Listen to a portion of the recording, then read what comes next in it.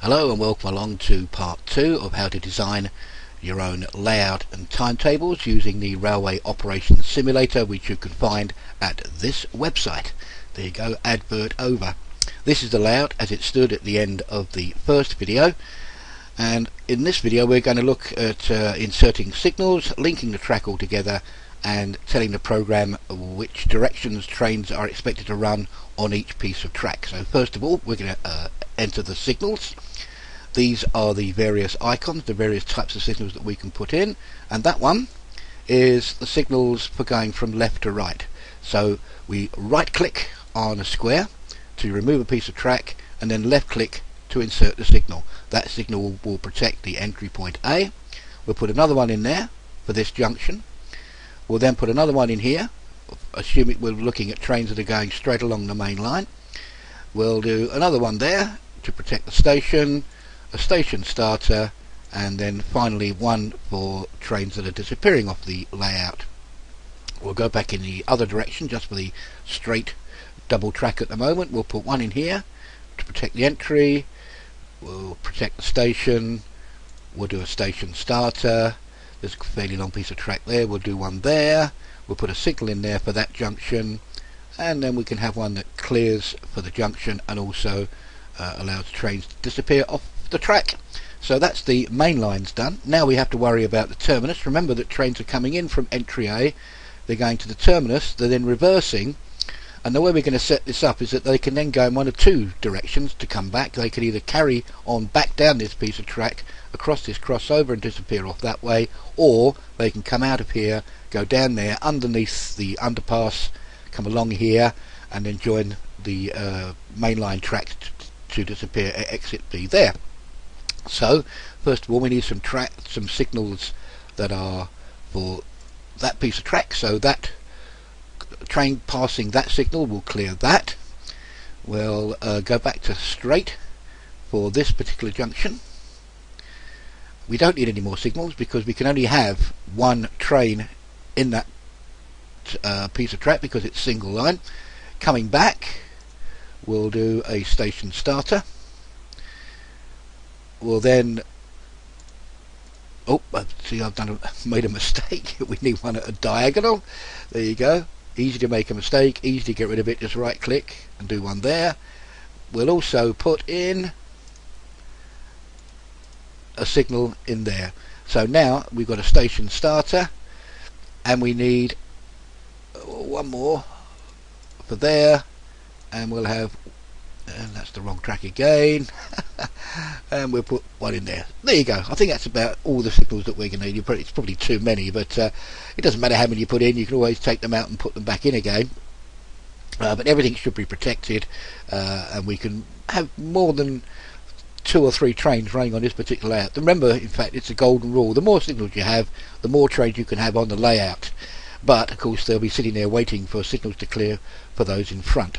Right, so that's the signals linked in. Now we need to link the track. What does that mean? Well, it's fairly straightforward. These are the 3 icons. They're visual clues, if you like, to let you know what you need to do for the layout to operate properly.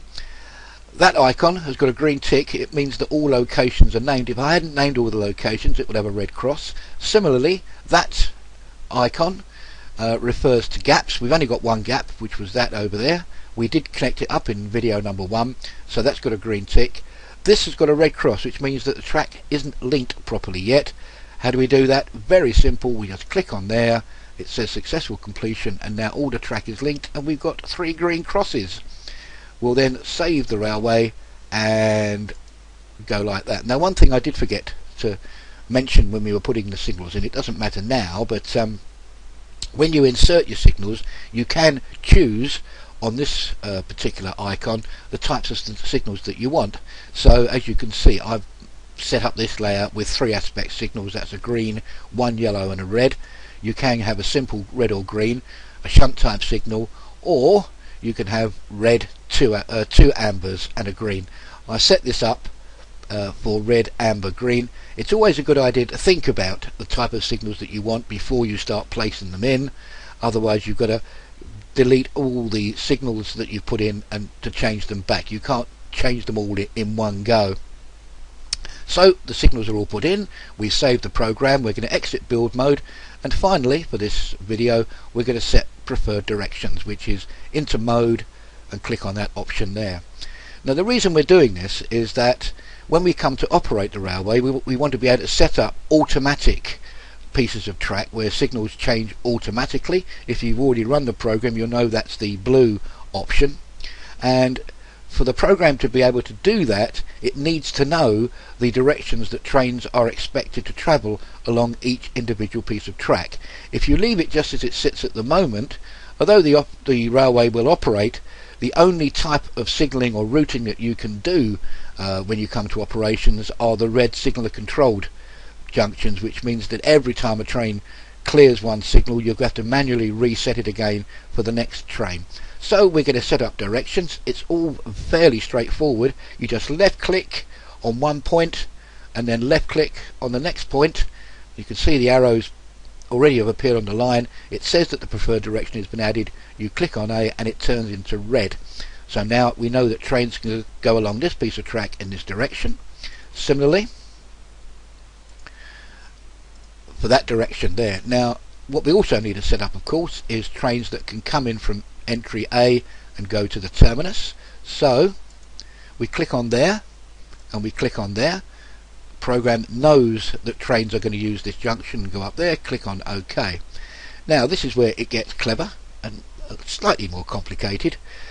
We now need to tell the program that trains can travel from terminus, go back to exit B either along here or branch off and go down there. So what we do is we click on there. Now instead of going all the way to exit B, although the program will find a way, it's best when you've got alternative routes to click halfway through the route. So we'll click there and then we'll click to exit B. So the program knows that trains can go in this direction. Also you'll notice that because we'd already set the track up from here to here for trains to go in this direction, now that we've told it that trains can go in this direction as well, the track has turned green, which a quick look at the key will tell you means that that track is now set as bidirectional. The last piece of track we need to tell the program about is from the terminus. If I make sure the click, there we go, terminus. Now it's going to come down here. Now the only possible way of getting to B is down here, across here to there. We click OK and it's done. Save the program, and that, as far as the layout is concerned, is just about it.